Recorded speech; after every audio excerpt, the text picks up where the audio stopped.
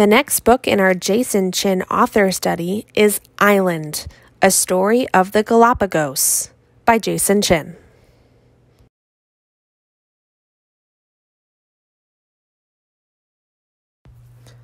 One. Birth, 6 million years ago. The sun is rising over a lonely group of islands more than 600 miles away from the nearest continent. The air is still and the sea is calm, but beneath the water something is stirring.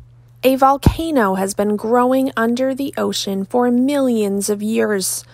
With this eruption, it rises above the water for the first time, and a new island is born. Each time the volcano erupts, lava spews forth.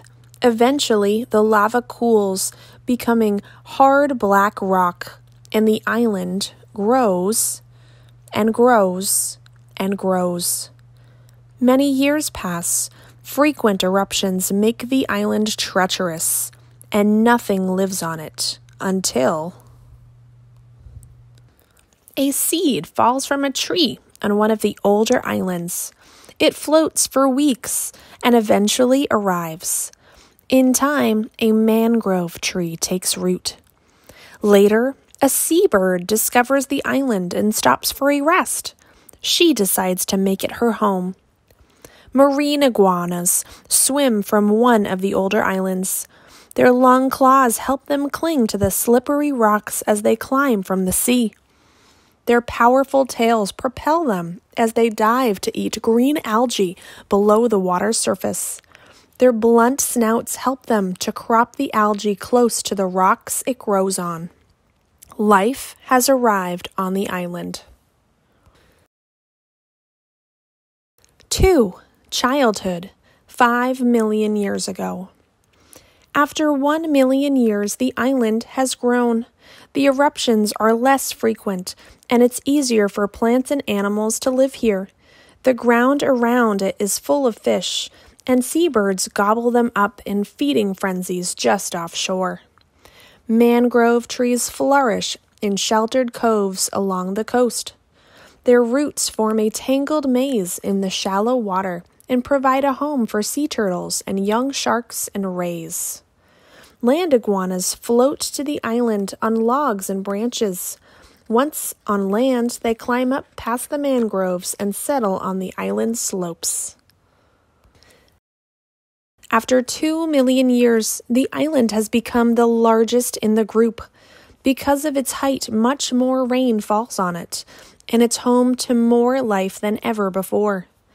Old lava flows still scar its slopes, but it has erupted for the last time. Now that it has finished erupting, it will begin to sink very, very slowly, less than 1 millimeter per year. There are different climate zones at different elevations. Rain and fog frequently cover its upper slopes, and the ground is covered with plants. Farther down, the terrain becomes dry and dusty. Land iguanas burrow in the soil. On sections of the coast, the crashing waves have worn the rocky shore into sandy beaches where sea turtles and marine iguanas lay their eggs. Meanwhile, in the waters to the west, new islands are born. One day, a seabird leaves and lands on one of the new islands. She starts a new colony. Eventually, more of the island's plants and animals colonize the new islands, including marine iguanas, mangroves, and land iguanas. 3. Adulthood, 3 million years ago. 3 million years have passed since the island was born. Several younger islands have grown and merged into each other, forming one enormous landmass. Our island is no longer the largest, but many new species have come to its shores, and many more continue to arrive. Seagulls arrived years ago and now nest on its rocky cliffs. Penguins have come from the south. The water surrounding the island is just cold enough for them to survive. Frigate birds live near the coast. They are pirates and steal fish straight from the mouths of other seabirds. Pelicans nest in mangrove trees and fish in the island's sheltered lagoons. Over the next million years, more species arrive. Sea lions from the north establish colonies on the island's beaches. In a distant land, a flood washes a group of tortoises out to sea. After floating for weeks, ocean currents carry them to shore. Across the ocean, some cormorants are lost at sea. Luckily, they find the island and plenty of food just off its coast. A group of finches is forced from its homeland. Here, they find plenty of small seeds to eat. The island is 4 million years old. It has continued to sink, and as it becomes smaller, less rain falls on it. Droughts are more and more common. During a drought, few plants survive. Fewer plants mean fewer seeds for the finches to eat. It doesn't take long for the finches to eat most of the seeds on the island. Only large seeds remain because they're difficult to eat. Most finches' beaks are too small to open them, and they die of starvation. A few finches have slightly larger beaks than the rest, and they can open the larger seeds. They survive, and in time they have chicks. The chicks inherit their parents' beaks. Since only larger-beaked finches survive, only larger-beaked chicks are born.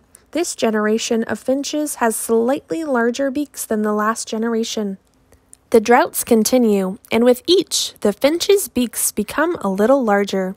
Over many generations, they gradually grow very large because larger beaks help them to survive the droughts. Over millions of years, many other species change too. Some seagulls begin to hunt at night. In time, their eyes become larger, allowing them to see better in the dark. The tortoise's shells change shape. As the land becomes drier, their shells become smaller and turn up in front. This saddleback shape is better for keeping cool and navigating the desert. One kind of seabird changes, but this is not due to the changing climate. The feet of these boobies gradually turn blue to help them attract mates. Snails that live in the island's moist highlands are changing as the environment becomes drier. Their thick, round shells get smaller and thinner and better suited for the new climate. The cormorants' bodies get heavier and their legs become more powerful, allowing them to swim faster and deeper to catch more food. On the island, they have no predators to escape, so they don't need to fly. Little by little, their wings shrink, and eventually they are so small that the cormorants can't fly at all. 4. Old age, 1 million years ago. After 5 million years, the island has become low and flat. It is also smaller and drier. Seabird colonies still swarm over its cliffs. Tortoises still plod across its soil. And marine iguanas and sea lions still live on its rocky shores. But some species can no longer live on the sinking island.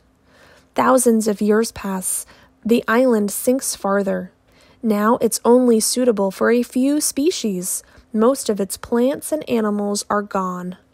Eventually, it is reduced to a small rock, barely rising above the water. It is lifeless once again. Finally, nearly 6 million years after it was born, the island sinks below the waves forever. 5. Epilogue, 1835. It's been many years since the island disappeared. There are 15 large islands now, and on them live the descendants of the plants and animals that once called our island home. The plants and animals here have adapted to the environment on these islands, and many of them exist nowhere else on Earth. Eventually, these islands will sink beneath the waves too, and new ones will emerge. As they change, their plants and animals will change with them, moving from one island to the next, somehow finding a way to survive. These are the Galapagos Islands. The next pages are Jason Chin's afterwords about why he wrote this book and more information about the Galapagos Islands. He writes about Charles Darwin and the Galapagos. Charles Darwin was a scientist who discovered evolution, a theory that he came upon when he was studying the Galapagos Islands, and all the animals who lived on the island that only had adaptations found on these islands and nowhere else in the world. He tells us about the geography of the Galapagos Islands, too. The islands are found over 600 miles off the coast of Ecuador in South America. Over 100 islands form the Galapagos Islands. They live over a volcanic hotspot, which is why these volcanoes keep erupting, forming new rock that transforms into livable islands. Jason Chin also tells us about endemic species of the Galapagos. These are species of plants and animals that can only exist in the Galapagos and are found nowhere else in the world, with images of some of the adaptations we saw throughout the book, from animals that changed over time to better equip them to live on the Galapagos Islands. He says the specifics of the story are educated guesses and should not be taken as fact. The story is based on science but brought to life through my imagination. He hopes that it will excite and inspire readers just as the remarkable islands of the Galapagos have excited and inspired him. Thank you, Jason Chin, for another great nonfiction book.